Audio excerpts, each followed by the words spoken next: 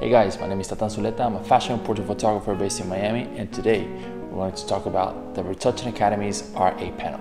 Now, before we get into detail, there are a few things I feel that have to be clarified first. Keep in mind, I'm talking about the panel based on my own personal experience, and this can be different from other photographers, retouchers. A lot of times I get the same question from a lot of my followers and students. Is it worth to buy the RA panel? For starters, if you think that this panel is an almighty retouching tool, you are totally mistaken. The RA panel is not a plugin like the well-known Portraiture, which I personally hate. It is a very well-programmed action panel that will help speed up your working flow as a retoucher. It has some awesome actions like the magical skin tone button or the visual aids for your dodge and burn processes. But all in all, it's an action panel. So, if you don't know how to retouch, this panel won't solve your problem. I do recommend you learn some of the techniques and then you can choose if you need it or not. But don't buy it just because you think it's going to make you the next Pratik Naik. So if you already know how to retouch, I do recommend you buying this awesome extension for Photoshop. In case you don't know how to retouch, the Retouching Academy website has some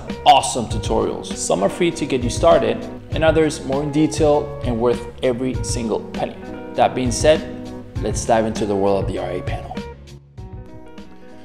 So what is this RA panel a lot of people is talking about? Well, here it is.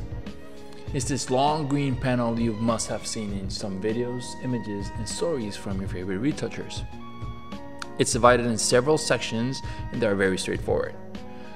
You first have your two buttons. The first one which will allow you to access to the Liquify filter, and the second one will create a sharpening layer based on your image.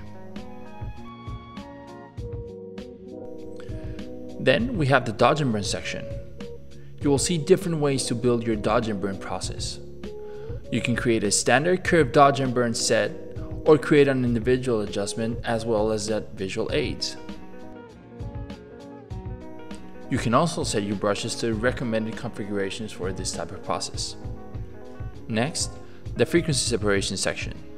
Here you can create an 8 or 16 beat set, a custom set for those who will like the high pass filter method, and a digital texture button, which creates a layer with digital texture to fill some areas lacking such information. The luminosity mask section creates selection based in luminosity values, and you can modify them with a plus or minus button to get more or less information inside your selection.